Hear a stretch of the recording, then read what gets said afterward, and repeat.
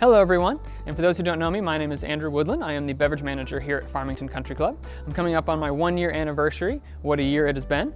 But I thought we would take some time to talk about some changes and some progress that we've made with the beverage program so far.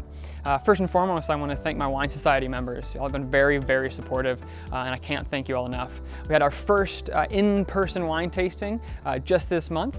I look forward to continue those going on. Next month we're going to have a slight change just to try to keep with the social distancing and make sure everyone is comfortable and safe during the tasting. So look forward to that in the next club circle. Otherwise, with the Wine Society, we have made some changes to some of the benefits. Those are going to be highlighted down below. Just click on that Wine Society flyer. And if you're interested in joining, please click on that flyer, take a look at what we offer and what we're doing, and talk to some of your friends that may be in the Wine Society.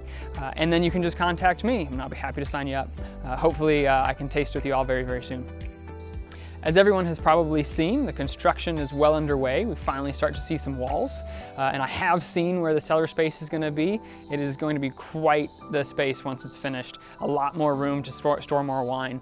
Speaking of the wine and the wine program, over the past year we've added about 30 to 40 bottles to the wine list itself.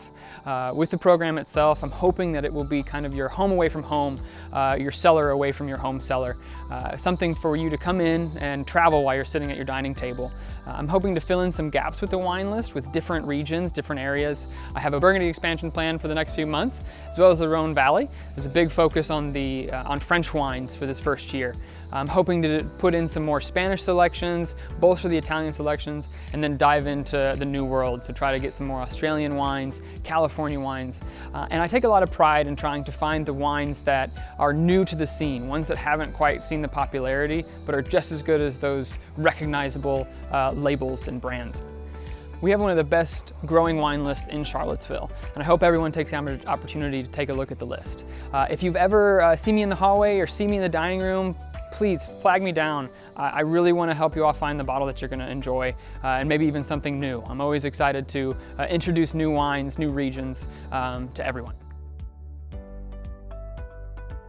The last thing I want to touch on is our bar program.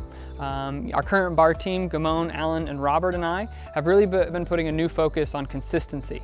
We've standardized all of our cocktail recipes. That way, no matter which bar you go to, you're going to find the same drink every time you order it. We're also working to really expand the cocktail selection, be very inventive, and work in some new things and some trends.